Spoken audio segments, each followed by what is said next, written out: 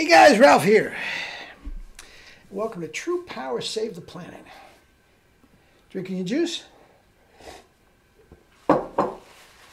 Well, are you? I bet you're not. Guys,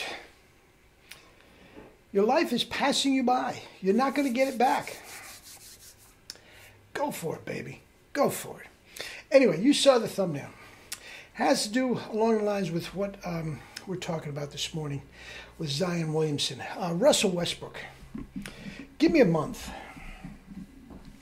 Now, Russell Westbrook's demise, even if you want to call it that, I don't think he's lost that much at all. But if there is, it is not nearly the same thing as Zion. Okay? Now, I think much of what Russell Westbrook has lost is he's not on a good team. And he's not on a team that will make the best of his abilities. Okay, so put that aside for a minute.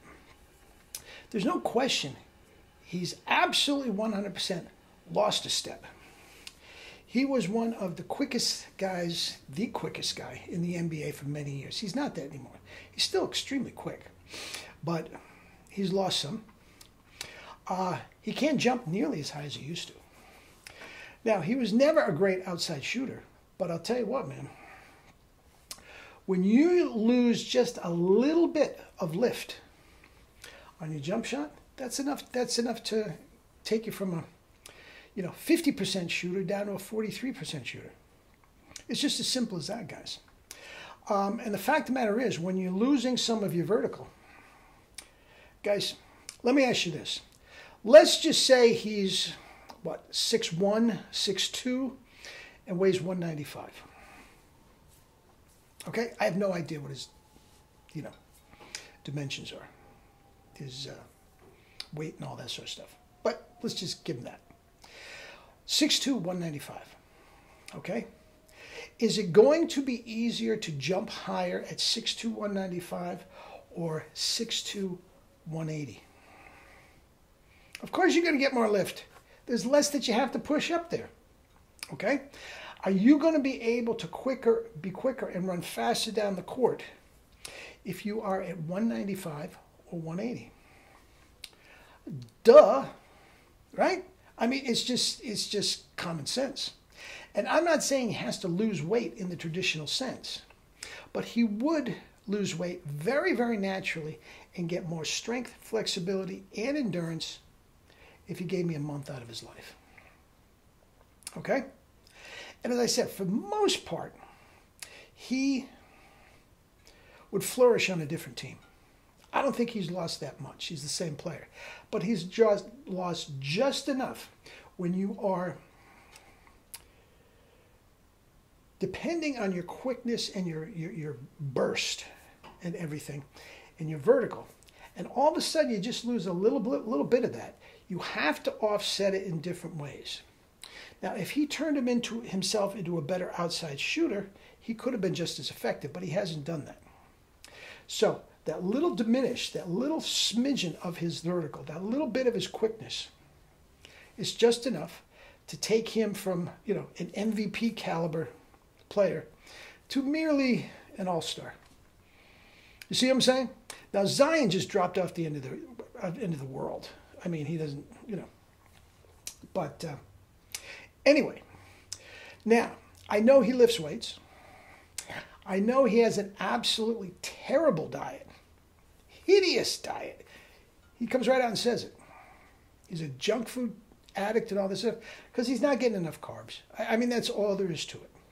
Now, if you put the fruits, veggies, and sugars into his diet along with cornmeal, he'd get all that sugar and he wouldn't be, taking years off his career and his performance by eating junk food. He wouldn't crave it. I'm telling you, I don't crave junk food. M&M's, candy bars, I don't crave that at all. I don't crave that at all. Most fruitarians, most high-carb look don't. They're getting it. They're getting it. So anyway, Russell Westbrook, what I would do, give him a month. Now, he would be hesitant, give me a month. He would be hesitant to do a cleanse during the year. He wouldn't have to. His performance would go through the roof if he did a cleanse. And I'm not talking about starving yourself. I'm not talking you have to sleep more or anything. Oh, Christ, you'll have to sleep less.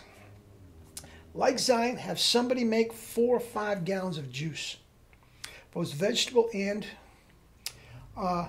fruit. Drink it all day long. Never go hungry. Get off the coffee. Get off the Red Bulls. Get off the 5-hour energies. And guys, that's true power. Put him on the kettlebell instead of the conventional weights. His jumping and his athletic ability, his explosion would come back overnight.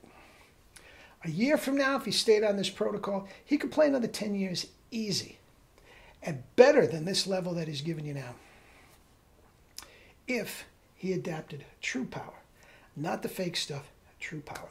Guys, and this is true for every single one of you out there. You adopt the true power, guys. The world is yours, Chico, and everything in it. Love you all. We'll talk again.